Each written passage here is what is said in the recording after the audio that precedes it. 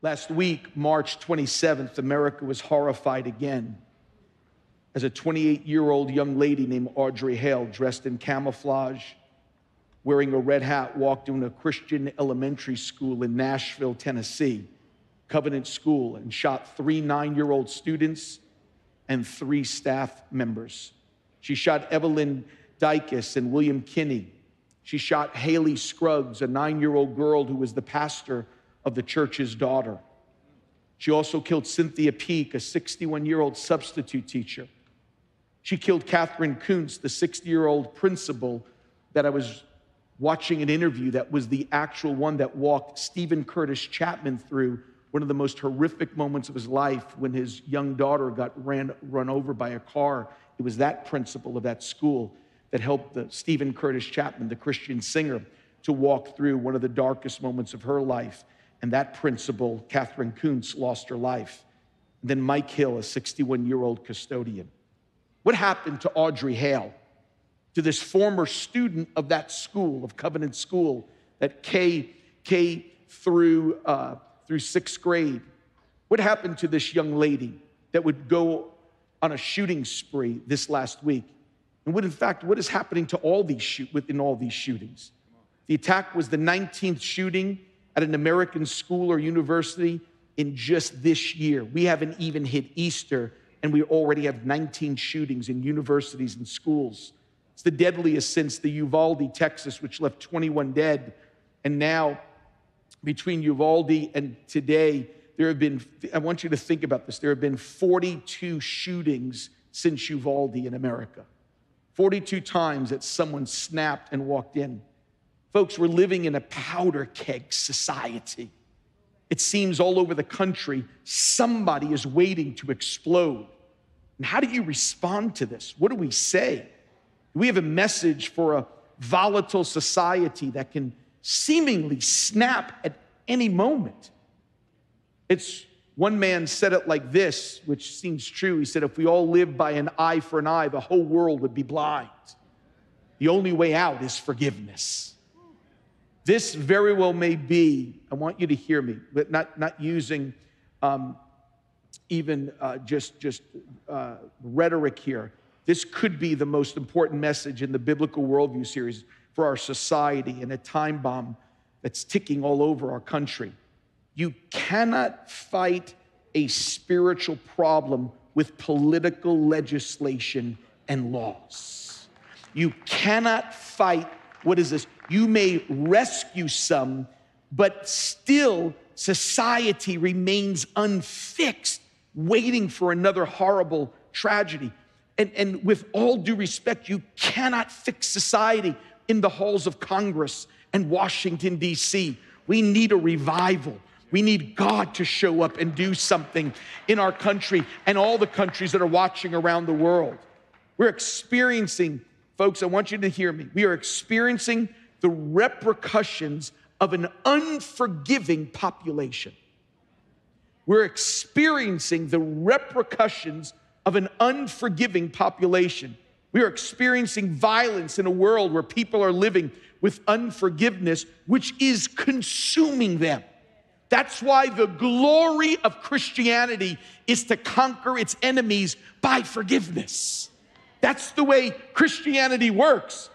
And folks, I don't know of any other thing to do today as we are approaching biblical worldview than for us to understand that F is going to be for forgiveness. And I want to talk to you about acting like God today. Folks, listen to me. This is important. Get this down.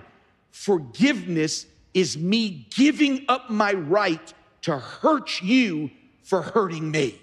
Keep that on the screen right now. Keep that up there. Get your phones out. Take pictures of that right now. Don't text somebody. Take a picture of that. Forgiveness is me giving up my right to hurt you for hurting me. See, unforgiveness is revenge in the flesh. That's what unforgiveness is. That's why, keep this in mind, church. The great Christian writer C.S. Lewis said it like this: to be a Christian means you forgive the inexcusable because God has forgiven the inexcusable in every single one of us. It's an amazing story about the struggle of forgiveness.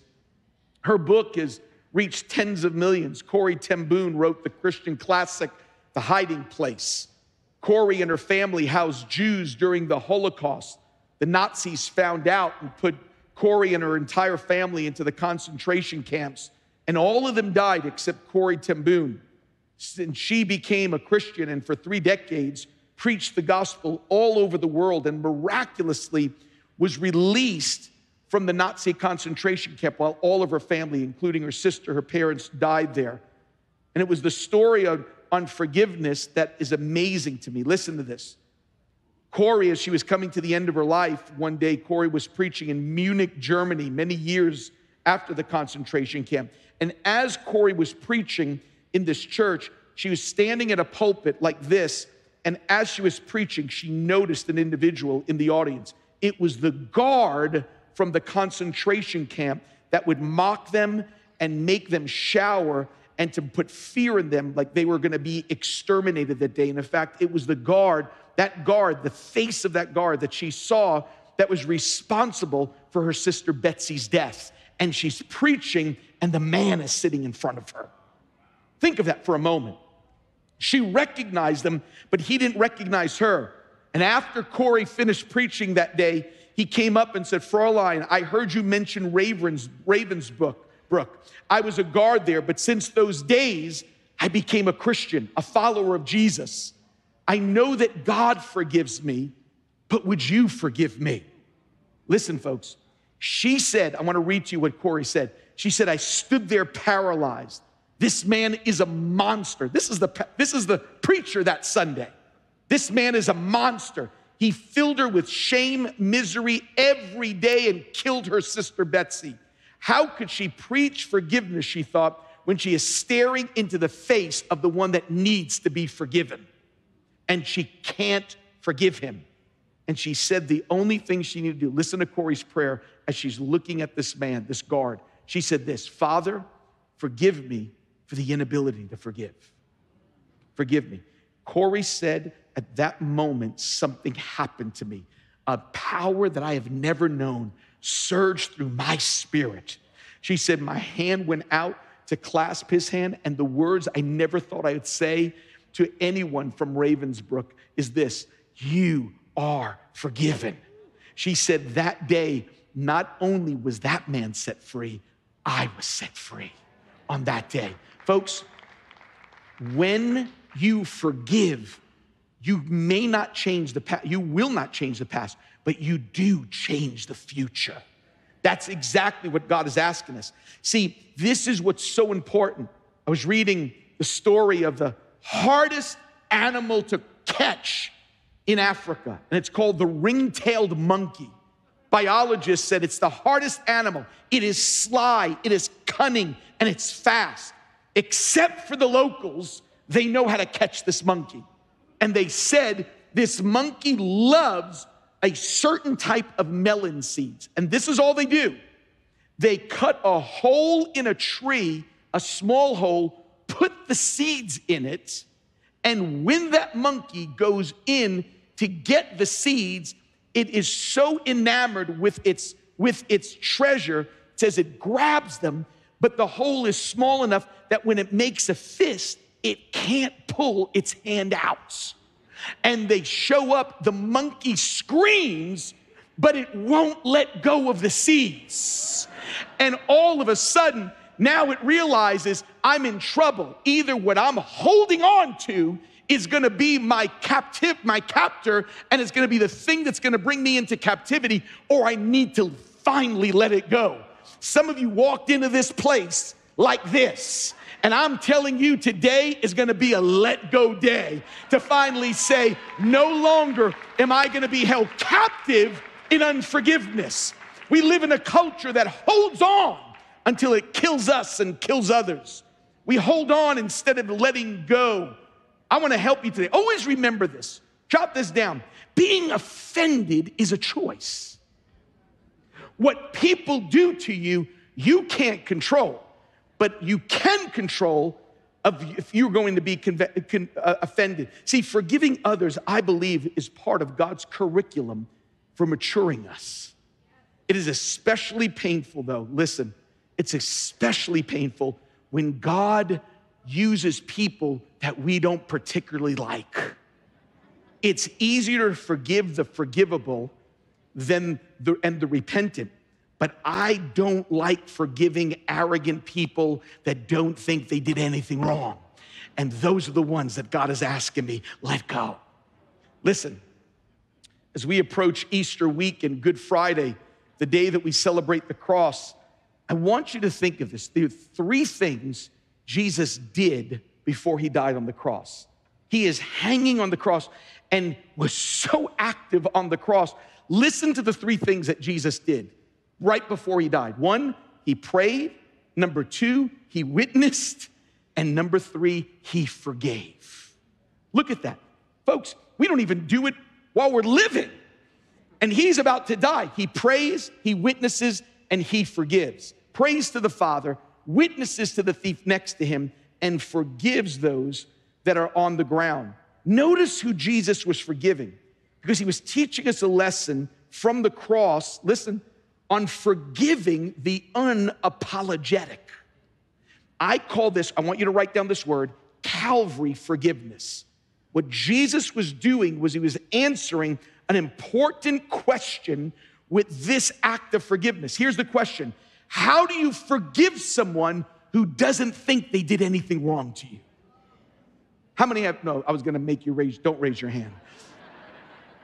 I won't make you raise your hand at all. Remember what Jesus said. He looked at the men that are gambling over his garments, that put him on his cross, that beat him and scourged him, and says, Father, forgive them, for they do not know what they do.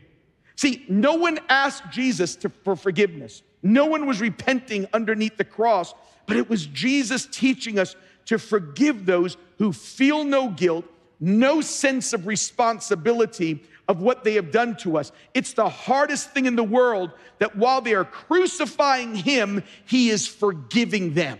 It was the lesson that says you can forgive even when the people don't ask for forgiveness. Because you don't change the past, but you change the future. You pronounce forgiveness regardless of them wanting it or not. You release them, and listen, folks, and in turn, you let go of those melon seeds and say, God, I'm not gonna be held captive by this thing.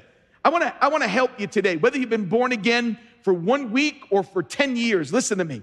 Count on being offended by somebody. A spouse, a pastor, a deacon, a choir member, a church member, a colleague, an associate, a firm partner, a dorm supervisor, a professor, a parent. Why? Because there are people, and when there are people, you have problems. Because people have problems. And when people interact, people do and say wrong things. And what may be surprising to some, let me just help you. You can be offended in church. Some of you going, no, just hang out with us. Hang out in Times Square Church just for a week. And you will find out you can be offended. Because it only takes a minute to cause hurt, but it can sometimes take a lifetime to repair the hurts. See, the hardest hurt to repair is when those who you love and trust, that you don't expect it to come from, and it comes from them. My friend from New Zealand, Winky Pratney, a great youth speaker, said it like this: hurt is proportional to intimacy. Hurt is proportional to intimacy. What does that mean, Pastor Tim? That the closer you are to someone, the deeper the hurt that comes. The closer you are, that means, folks, listen, I've preached on streets all over America. I've been shot at, spit on. I've had bottles thrown at me. I've had rocks thrown at me, and none of that affects me. But just have Cindy look at me the wrong way, I'm telling you, it's worse than a rock, a bullet, and a bottle. Just have her go. If I get a side eye from Cindy, I'd rather she throw a bottle at me. I'm just telling you right now.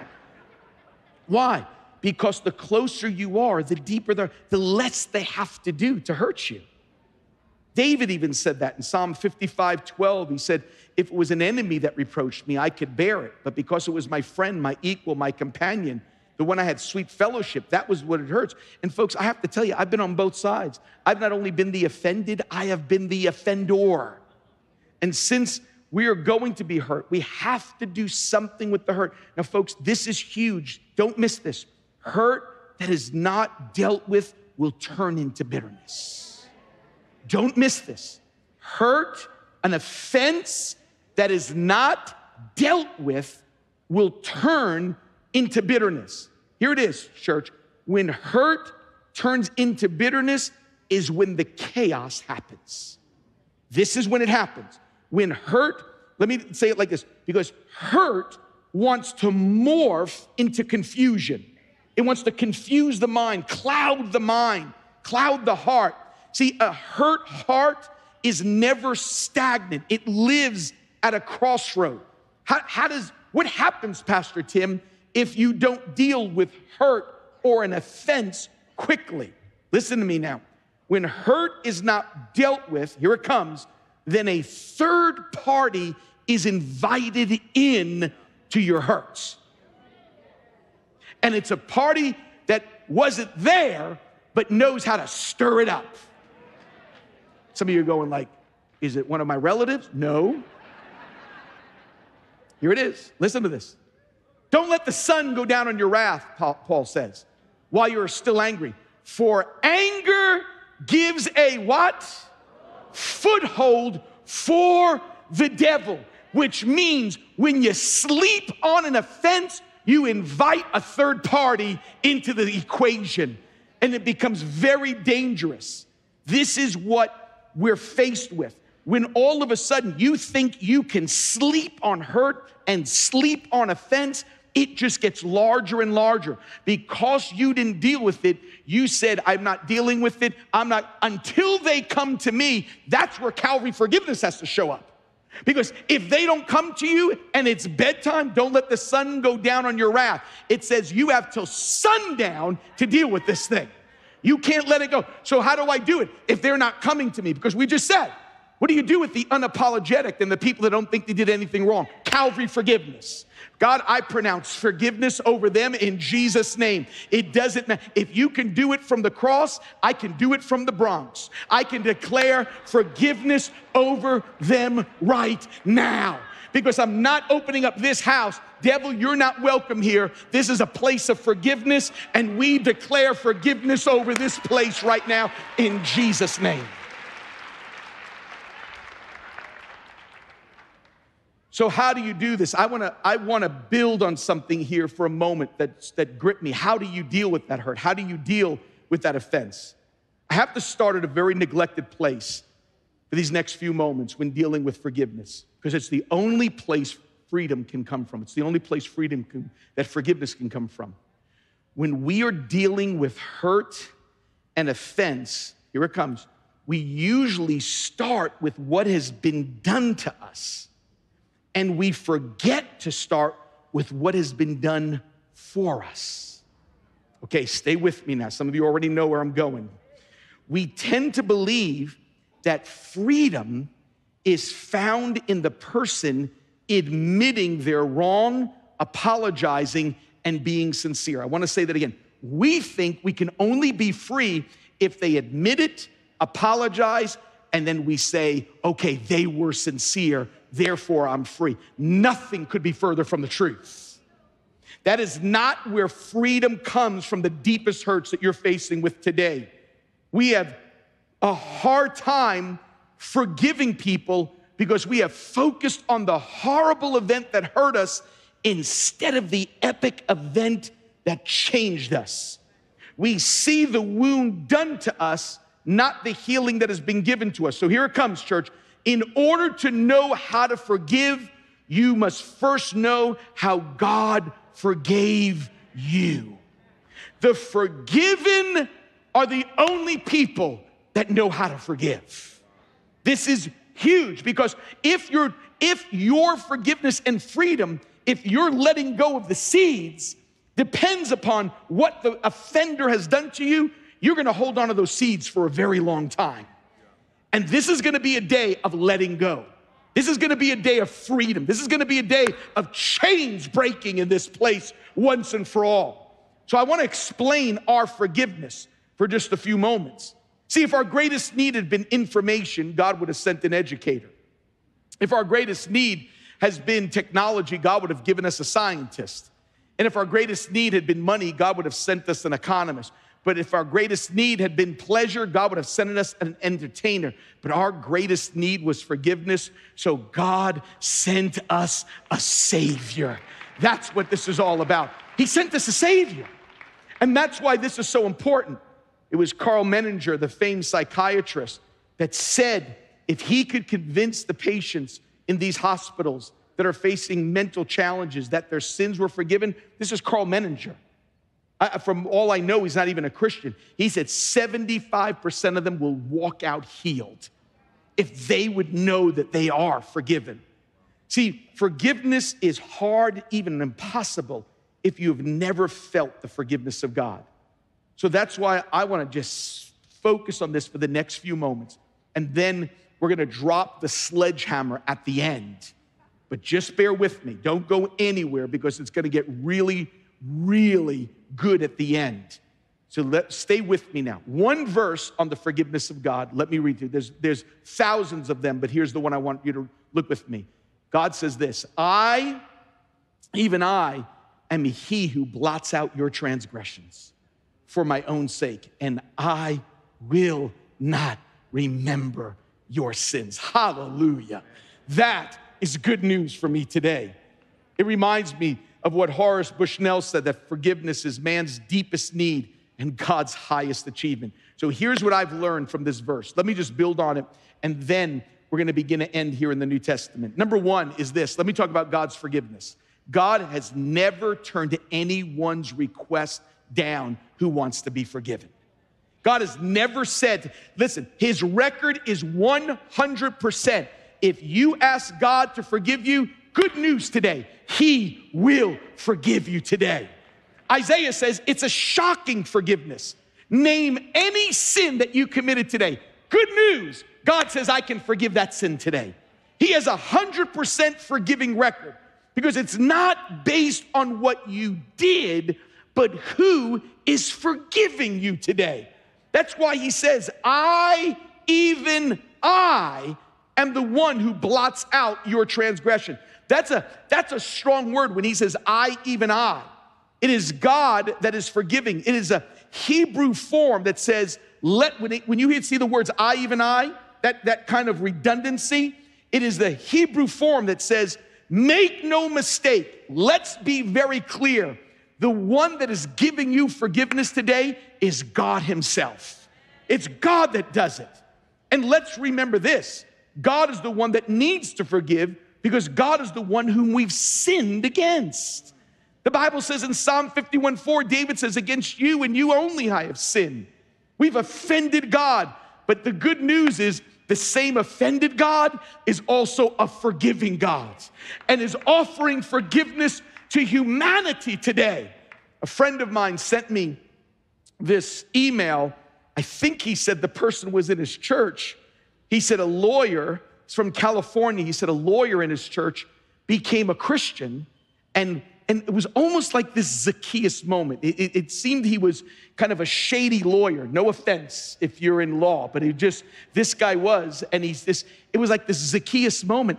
He sent out 17 debt canceling letters to those that he said, I want to forgive all their debts. I want to forgive my clients' debts. He says, I have 17. And here's what he said. He sent out 17 debt canceling letters and sent it certified mail. Well, if you know anything about the United States mail system, if you get a certified letter, you have to sign for it.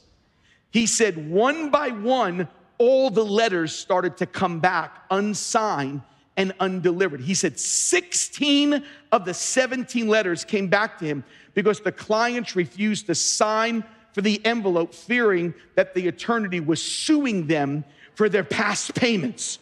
Only one genius opened up the letter and found out my debt is forgiven. So one person, folks, think about this for a moment. Only one person opened up the letter and received freedom from his debt to this lawyer. How profound. We owe a debt of sin to God. He sends us an invitation today to be set free, but there are still people here that won't open up the letter, and I'm telling you, open it up. There is free forgiveness from God himself today. 100% forgiveness record. And what does he do when he forgives? Number two, God forgives so thoroughly that he sees you as if you've never offended him. This is amazing. That phrase, blots out. This is what blows me away, is a present tense. It's not God going, well, let me see if you really mean it. I will blot out does not mean let me get all the details and then decide.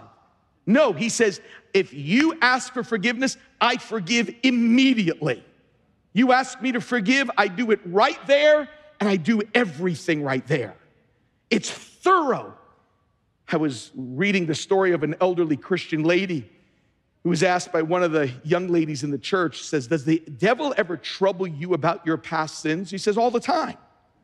She says, then what do? She says, when the devil comes in, the first thing I do is I say, devil, go east. She's looking at her, she's going, like, east? She goes, I say, go east. What do you do if he comes back? Then I say, go west. She says, why do you do that? She says, because the Bible says he has removed my sins as far as the east is from the west. And she said, so when he goes east, he can't find anything. And when he goes west, he can't find anything because he has blotted out my sins thoroughly. That's exactly what David said in Psalm 51. He said, according to the greatness of your compassion, you have blotted out my transgression. And I love the next phrase. Wash me, what's the next word? Thoroughly from my iniquity. Nothing left. God doesn't forgive 99% of your sin. 100%. I was reading this crazy thing. It said, what if only 99% of the planes landed safely at O'Hare? That means you would have 2 plane crashes a day. If only 99% of the surgeries in America did not result in death, if only 1% would result in death, they said there'd be 500 deaths after surgery. He said, what do you do if the U.S. Postal Service mailed 99% of the letters? They said we'd lose 16,000 pieces of mail every hour. 1% makes a difference. And the good news is this. God is not a 99% God. He is a God that says there's not one outstanding. When I blot out your sin, it is gone. It is thorough. It is forgiveness that comes, a forgiveness that's so huge as if you've never done anything before. Come on. If someone has ever done anything to you, folks, I'm telling you, if someone has offended you, it's hard to look at them and not think about that offense.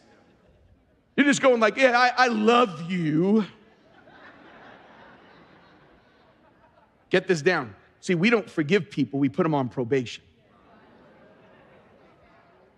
We don't forgive them, we put them on, yeah, I forgive you, but don't let it happen again. Someone said it like this, I can forgive, but I can't forget is only another way of saying I will not forgive.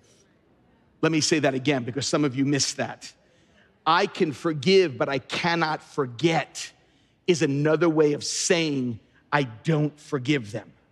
Folks, let me ask you a question. Let me help you on this thorough part. How many here have ever asked God to forgive you of something? Would you raise your hand? Okay. Let me ask you this. How many of you asked God to forgive you of something? It was the same thing you did already. You were coming back to ask for forgiveness again. Yeah, same hands. Okay? Here's the deal. God never says, oh, again? You're back again? He doesn't look at you. God in heaven doesn't go, hey, fool me once, shame on you. Fool me twice, shame on me. No. Did God forgive you the second time? Did God forgive you the 200th time? That's the kind of God that we serve that blots out our iniquities. He strikes it from the record and says, paid in full, nothing is owed. Forgiveness is like a canceled note. That's what it means. It's like an accountant coming and scratching it out. And whether the debt was 1,000,000 sins or one sin, it needs to be canceled out. And the only one that can cancel it out is God himself. He's the only one that can. He blots it out. It was in a dream I was reading in his biography. Martin Luther, the great reformer, found himself being attacked by Satan. He said it felt so real. He said the devil unrolled this long scroll containing a list of all of his sins and held it before him. And Luther asked the devil, he goes, "Is that all? Is that all you got?" He says, "No." And he said, he unfurled another scroll. He said, "I have these too." And Luther goes, "Is that it?" He goes, "No, I have 3 long lists of all the sins you have committed." He says, "But you forgot something on your list, Satan." He says, "Write out on the bottom of every one of your lists, the blood of Jesus Christ, God's Son, has cleansed me from every one of those sins." Folks, listen to me. That word blot is so important. You cannot blot out your sins with your tears. They can only be blotted out by the blood of Jesus Christ. You can be here. Your crying won't take care of it. Church attendance doesn't take care of it. There is communion that you took today. That doesn't get rid of it. It is the blood of Jesus. That's why we celebrate. That's why 30-something years ago, David Wilkerson said, "May this always be a church that every single week we would celebrate communion." We take communion every single Tuesday night to remember that it is only the blood of Jesus that can take away our sins. He is the only one that can ever do that. God sees the Christian as if he's never sinned when he blots those out. Number 3, God forgives us because of who he is stronger than what was done to him. God forgives because who he is stronger than what we've done to him. Let that sink in for a second. He is greater than the sin that you committed, greater than the offense. Do you understand that there is more grace in God's heart for you than there is sin in your past? That's how much grace is in God's heart. But here's the amazing thing. Why does God forgive us? There's this great phrase in that Isaiah 43, and it just says, "For my own name's sake." He said, "For my name's sake, I forgive them." Some of you going like, it kind of loses its power a little bit because we kind of read over that. He said, "I'll blot out, even I will blot out all of your transgressions for my name's sake." What is, I think the best version or the best paraphrase to show you how what he means is the Message says it like this: "But I am the one who takes care of your sins." And here's the good part, because that's what I do. I love that phrase, because that's who I am and that's what I do. I do this, God was saying, because of who I am. It's not based on the amount of sin, the repetition of sin, or the enormity of your sin. Forgiveness is based on who God is. It's based on him. It's God going, "For my name's sake." It's what I do. God was saying, this is not hard for me because it's what I do. It's my character. That's why one person says it like this: where is the foolish person who would think it is in the power to commit more than God can forgive? It's not you. It's not the enormity or the repetition of your sin. It's the character of God. That's what he does. That's why there's a phrase all over the Old Testament, especially in Jeremiah and Isaiah, and it always says this. It says, "There is no one else like you," or "There's none beside me." What he was saying was, you've got to be careful that you serve and repent and worship the true God and not some knockoff religion. The true God. Let me explain it to you like this. Do you know what a knockoff is? If you don't, let me explain it to you. Just go outside the church doors, okay? Let me explain it to you. There's gonna be a blanket out there, okay? And you're gonna see a Louis Vuitton purses, Prada purses. You're gonna go out there and you are going to see Chanel purses, and you're gonna think God has provided. Only $30 for you, and you're gonna go, "This is a miracle. God has provided a $3,000 purse for $30 for me. Jehovah Jireh." Okay, I want to help you. Here it is. I want to help you. Here it comes. I'm about to shake your world up right now. They're not real. Some of you are walking around wondering why the L and the V is falling off the purse and you can't figure it out. It's not real. It's a knockoff. It means okay, let me help you. It's a fake. It's not real. God was saying, I'm the only one that does forgiveness rights. I'm the only God, the true God, that gives you forgiveness by grace. It's a grace that says you can't get it by crying, you can't get it by church, you can't get it by being good. It comes by the grace of God. How does he do it? Because that's what he does.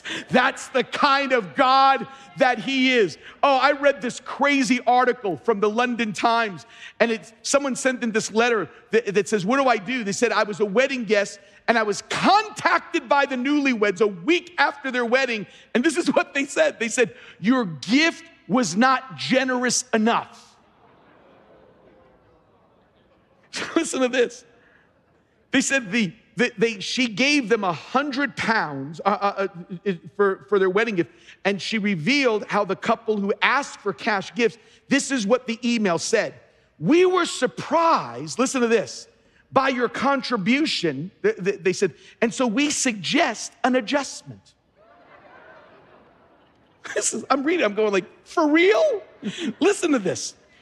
She went on to say that the bride and the groom declared, we were surprised that your contribution didn't seem to match the warmth of your good wishes on our big day. And then they added this, listen to this.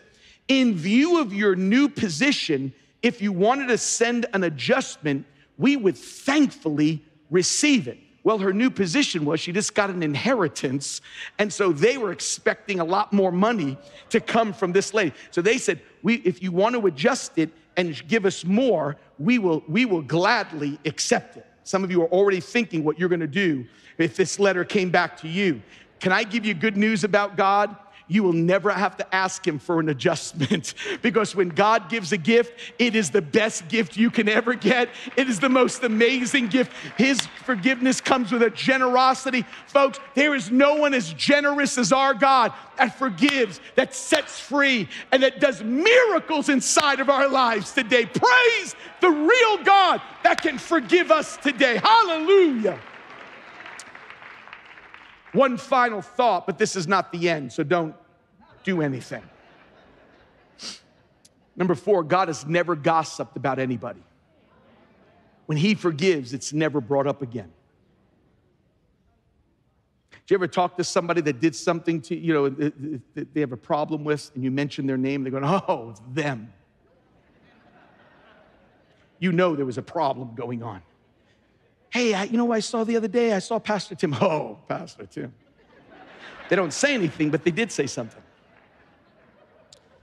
God says, I will not remember their sins. Corrie ten Boom, who we talked about her story, said this: when God forgives, he forgets, and he buries our sin in the sea, puts up a sign that says, no fishing allowed. That's what happens. Listen to this. I was reading, when I thought about that phrase, I will not remember your sins. I was reading the story about a priest in the Philippines who, much loved man of God, but had a secret sin from his past that he committed many, many, many years before he entered into the priesthood. And he told his story. He said, I repented, but still had no peace. He had no sense of God's forgiveness. He said, in his parish, there was a woman who deeply loved God, who claimed to have such a living relationship. She said God would give her visions at times. And he said, I believed her, but I was still a little bit skeptical, so I tested her. I said, the next time, he went to the woman, he says, the next time you speak with Christ, I want you to ask him what sin your priest committed while he was in seminary. And the woman said, okay, I'll do it. Saw her a week later and said, well, what did Christ do? Did he visit you in your dreams? She said, yes, he did. And he says, well, what sin did he say I committed? He said, did tell you, oh no, he said, and did you ask him what sin I committed in seminary? He said, yes, I did. He says, well, what did he say? He said he doesn't remember. He says, because that's what Christ does. I will not remember your sins. Hallelujah. Hallelujah. He does not remember our sins. What kind of God is this? He is the true living God. Oh my goodness. He forgives thoroughly. He forgives completely. He forgives swiftly. Folks, we all have these trigger switches when people have done something to us.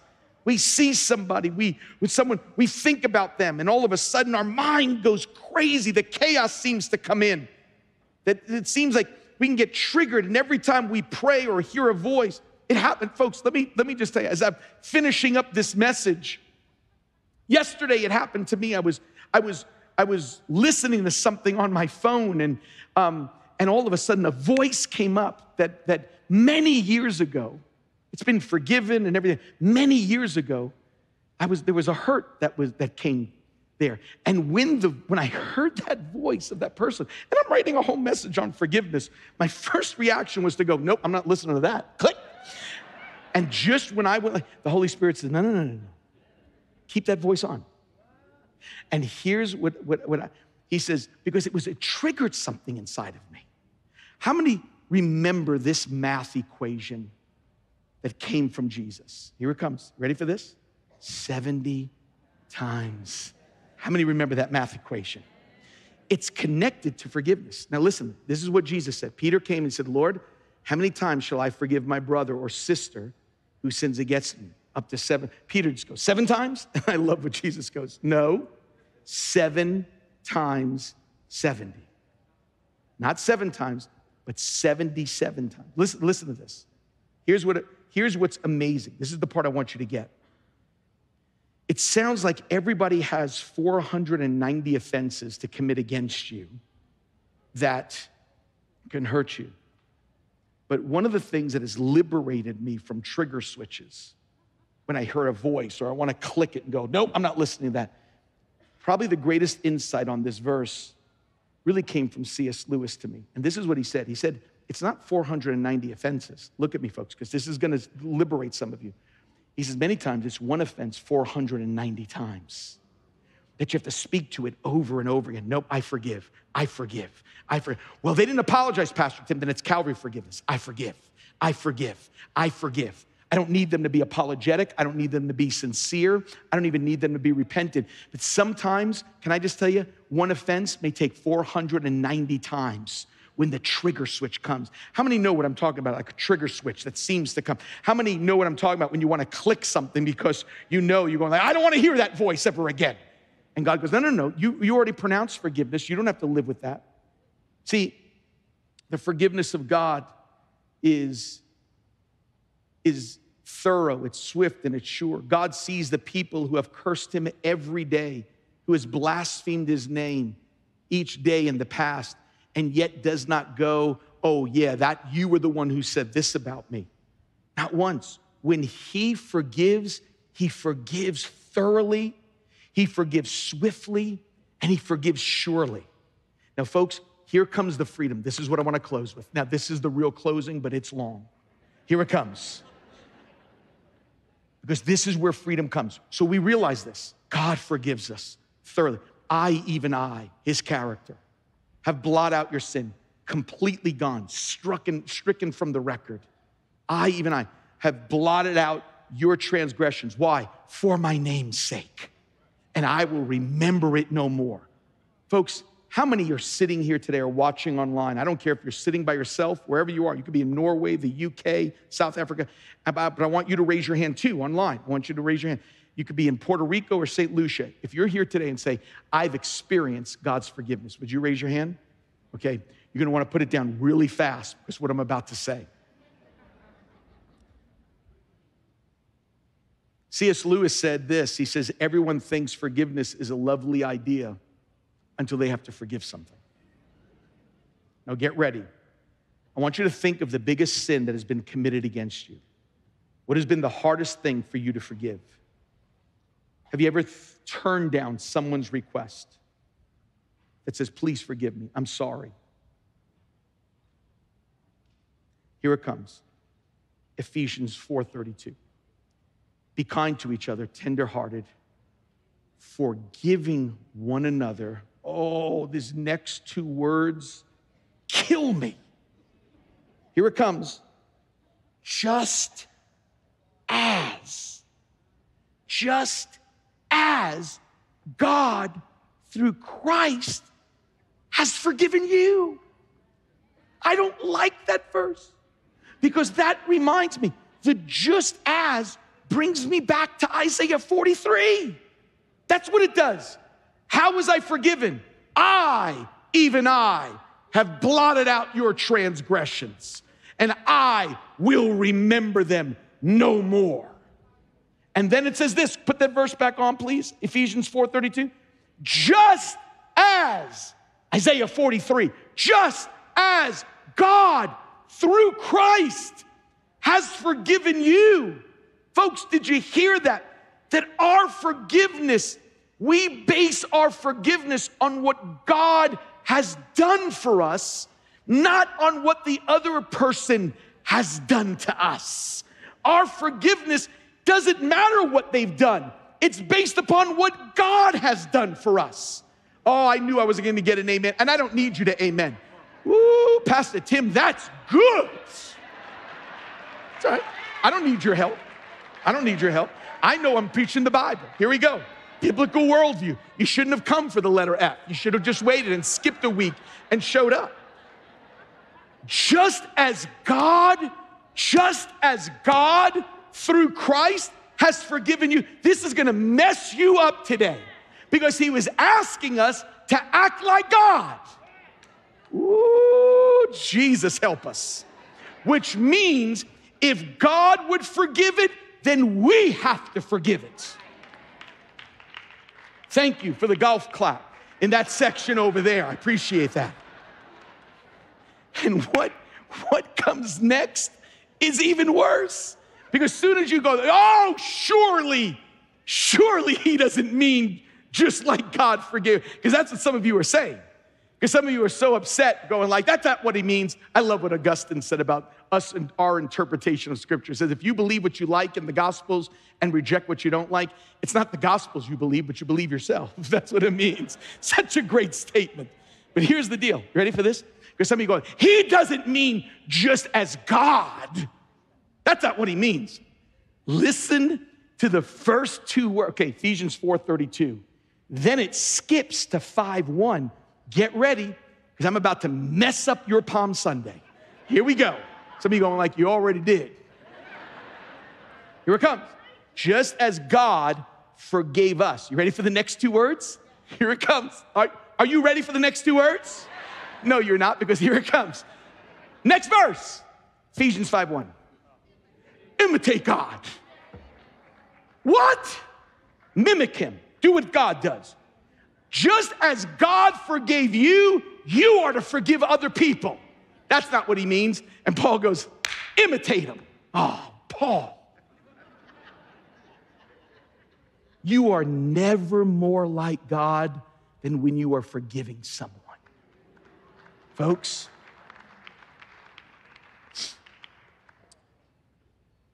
Lewis went on to say in that 70 times 7, he said, if God forgives us, we must forgive others. Listen, otherwise, it's almost like setting yourselves up higher than him.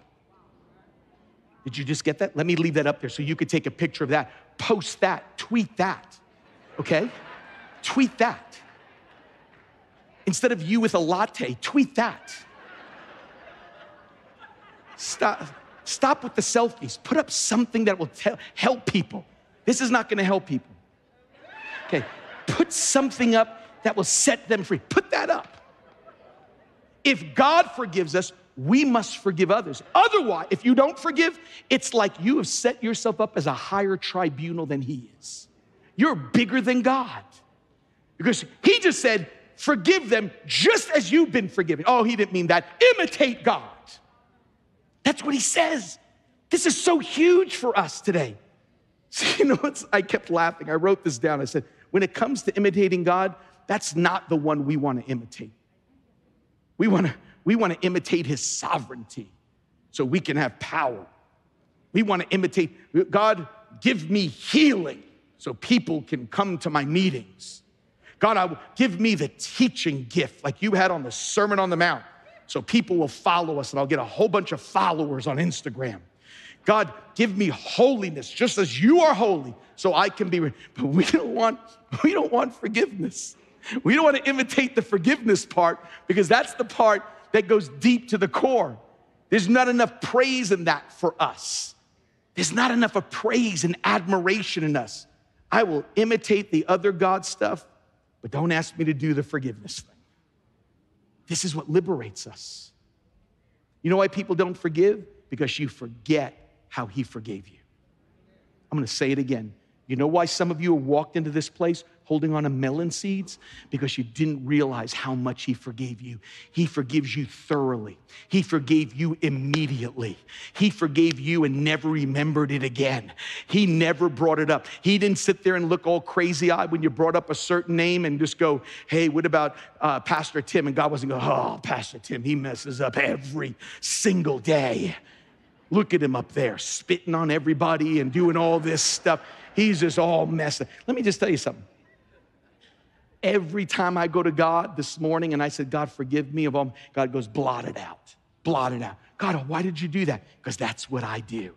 It's for my name's sake. God, don't you remember what I did yesterday? He goes, I don't even remember that because I already made a promise. And then he looks at you and says, imitate that. Imitate that. It doesn't even seem real when I read this story. I'm going to play the music to pretend that we're finishing.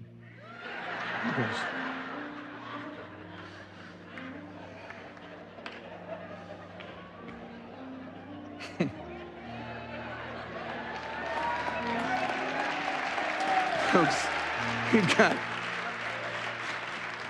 got, listen, if I can't empty this, we got 21 more letters to go. If I can't empty it out on forgiveness, if you still came back after eternity, you got problems. I'm just, seriously. I preached for 1 hour on eternity and you still showed back up. And I'm going, okay, forgiveness is gonna mess you up. You're gonna find another church after forgiveness. I said, you go find somewhere else. Go find a place that allows you to live in your bitterness. And no, I don't wanna say that. Okay, let me go on. This story didn't even seem real to me.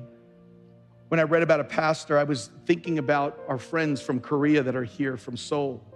The story I read in 1948 that happened it was at the 38th parallel. It was 1948. The city was Suncheon near the 38th parallel. And it was a group of communists that come over and taken a town, executed a pastor's 2 sons, Matthew and John.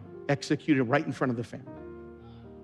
They died as martyrs, calling upon their persecutors to have faith in Jesus. 2 teenage boys go and serve God. Jesus loves you. Jesus loves you. And they shot both boys in the head in front of the pastor and his family. Later, when the communists were driven out, Chai Soon, a young man of the village, was identified as the man who fired the murderous shots at the pastor's son's heads and killed them. Chai Soon was convicted and sentenced to be executed. This is just, talk about imitating God. The pastor requested at the court the charges would be dropped. The boy would be released as his adopted son. I'm reading this, I'm going, that's not true. That's ridiculous. You're asking for the man that killed your son to now be part of your family. Ooh, this sounds like a familiar story. The father asked the people that killed his son to be in his family. Boy, you guys are just not getting it. The father asked. Hallelujah! Now he got it. Duran just got it right there. The father is asking the kid that murdered his son to be his son now. Listen to this. The 13-year-old daughter, Rachel, The boy's sister testified and supported the father's request, and the court agreed to turn over Chai Soon into the family, the very young man that murdered sons just a few months before. He came as an adopted son of this pastor, and then it says he became a believer, and this is what the story said. Did he even have a choice? Because how can you not become a believer when you've been extended that kind of forgiveness? Here it comes. Just as God has forgiven you. I have never seen anybody imitate like that before. Here it comes. I am forgiven to be a forgiver.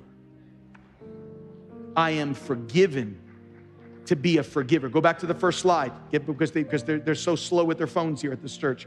I am forgiven to be a forgiver.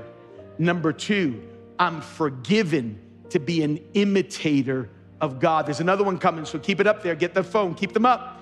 And number three, I'm forgiven to forgive like God. That's what it's called.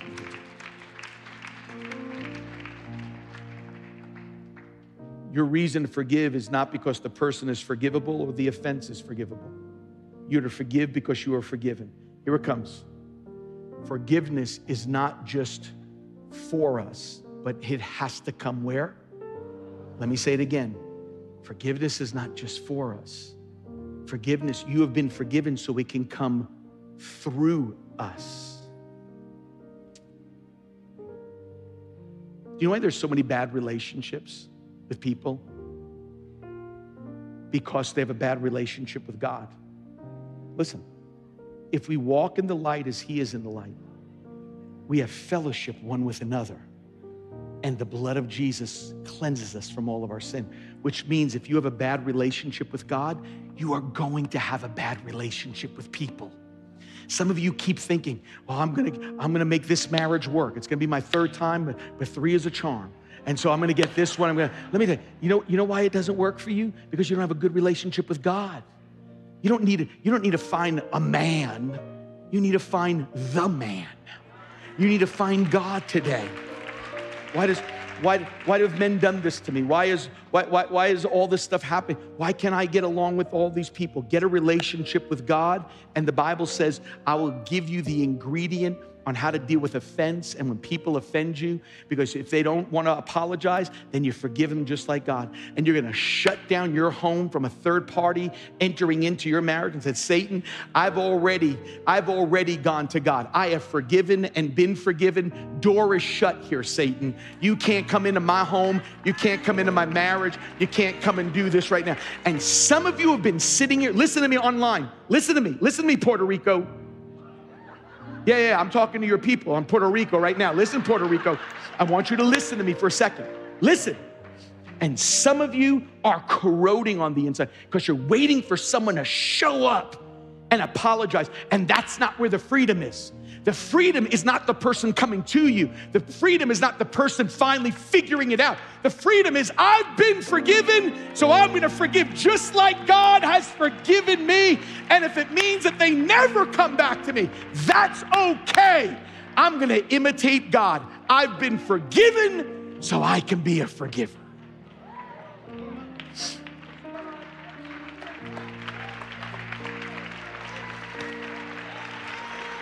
Hallelujah.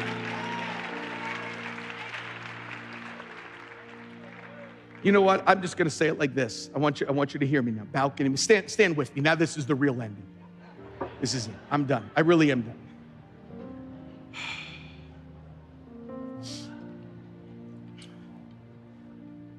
This biblical worldview series is wearing me out.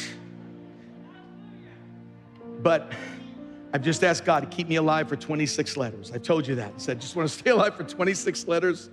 I am going to ask this today.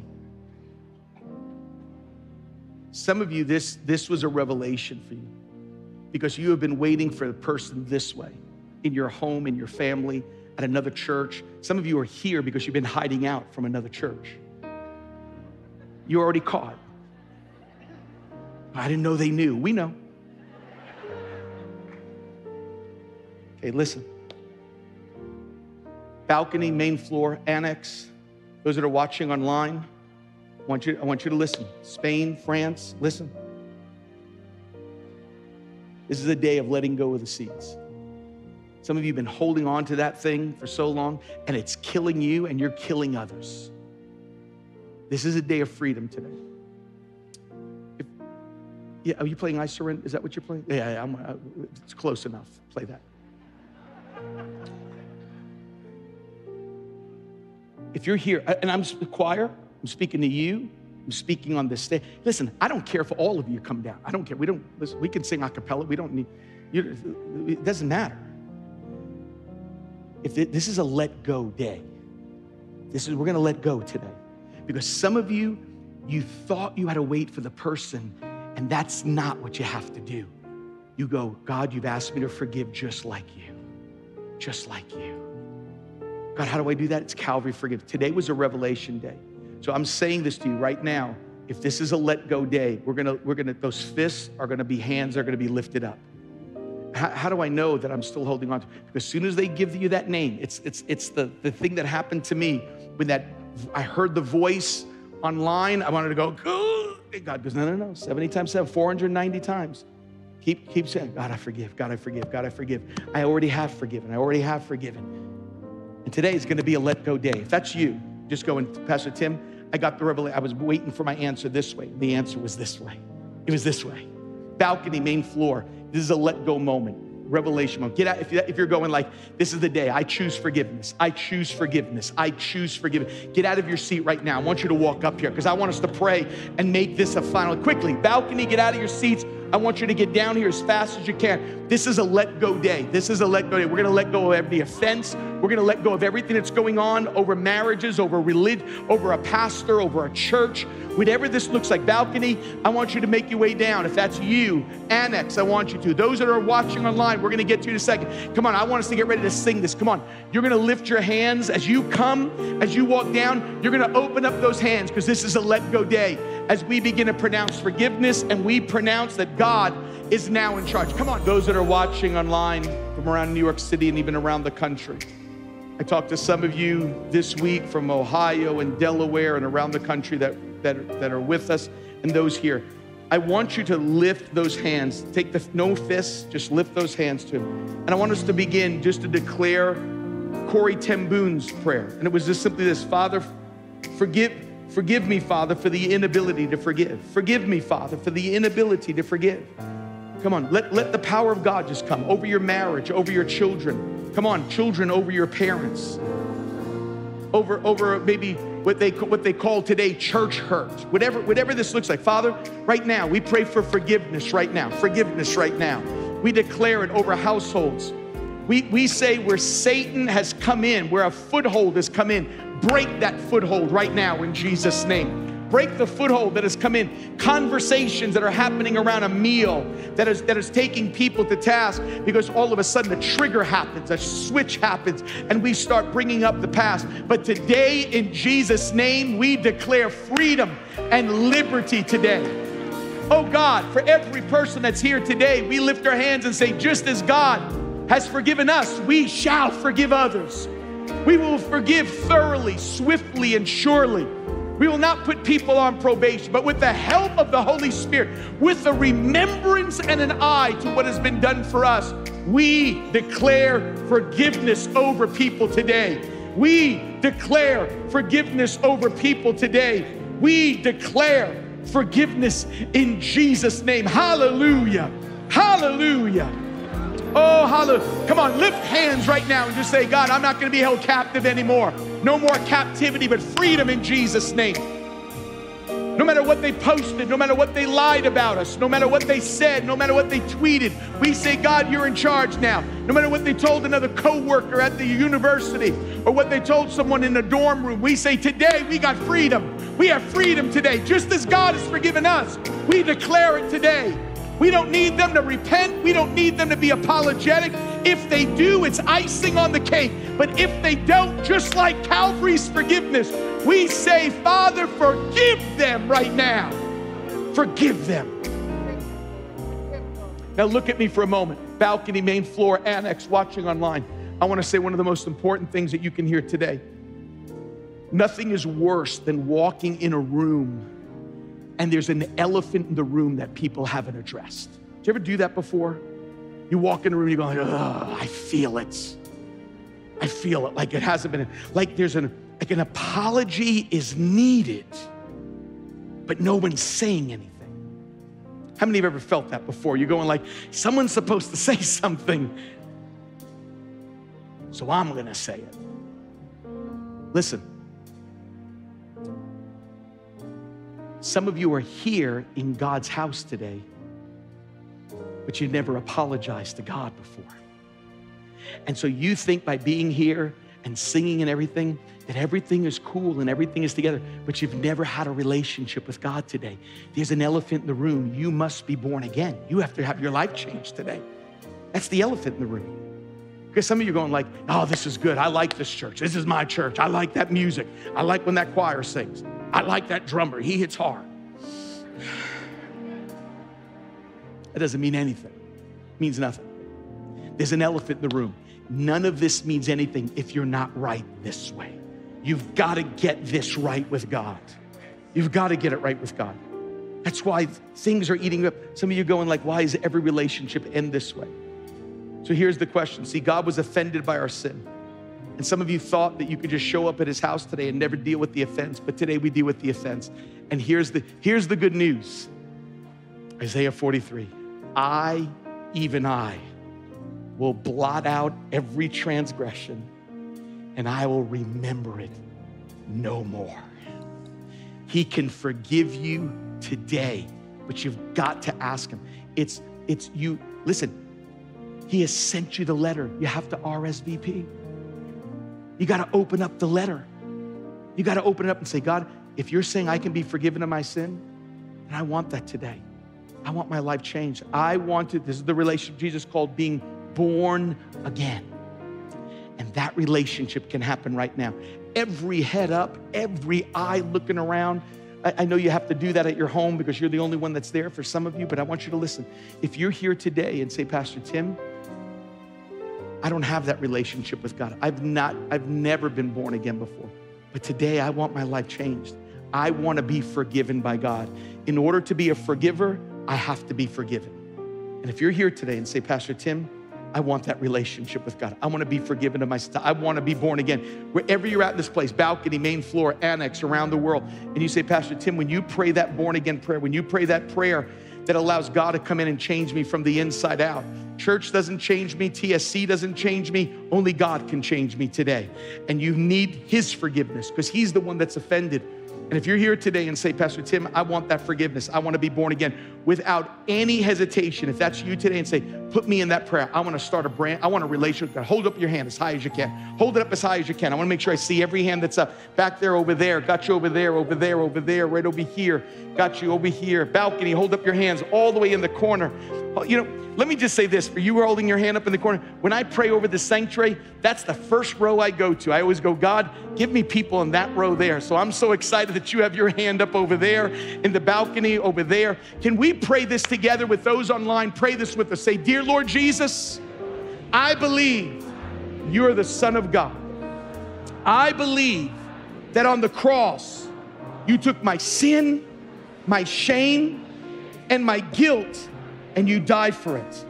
You faced hell for me so I wouldn't have to go.